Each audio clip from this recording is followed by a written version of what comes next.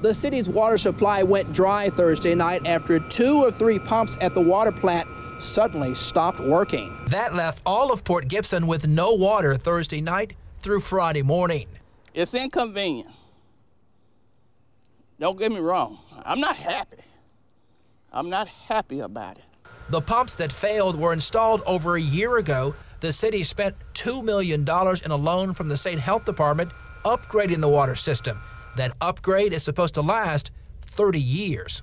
They've supposedly have done $2 million of work. We're expecting better service out of our $2 million. You just installed some new pumps and now they're breaking down?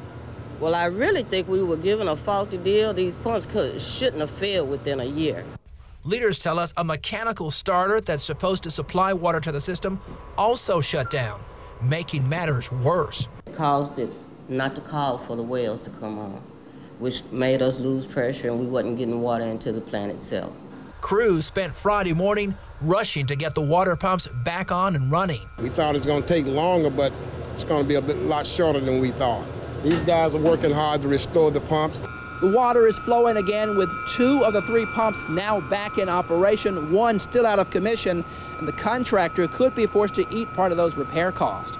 Reporting from Port Gibson, Ross Adams, 16 WAPT News.